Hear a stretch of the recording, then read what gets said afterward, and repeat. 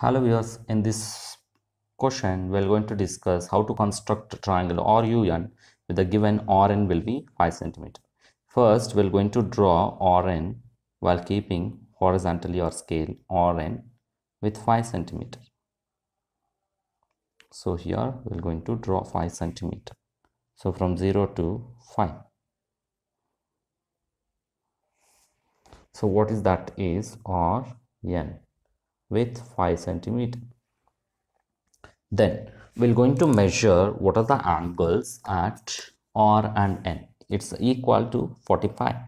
So keep your midpoint of protractor and place this side with down one. So from this side we have to measure angle with the 45 degrees. Put one point and draw one ray from R is the center. Draw one ray from here. So with angle 45 degrees.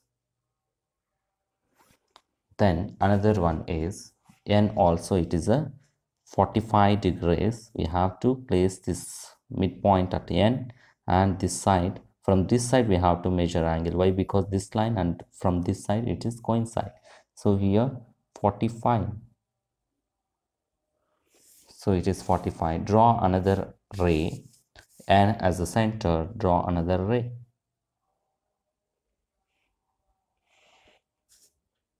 So this also 45 degrees. Now where these 2 points that coincide, that is U. So if you measure angle here, what angle you will get is, so I am placing protractor like this. So here I am placing and I am coincide this side. So this side I am coincide, this ray means this side UN. So for that here you need to start 0, 0, 10, 20, 30, 40, 50, 60, 70, 80 and 90. So here it's getting. So what is this angle is 90 degrees.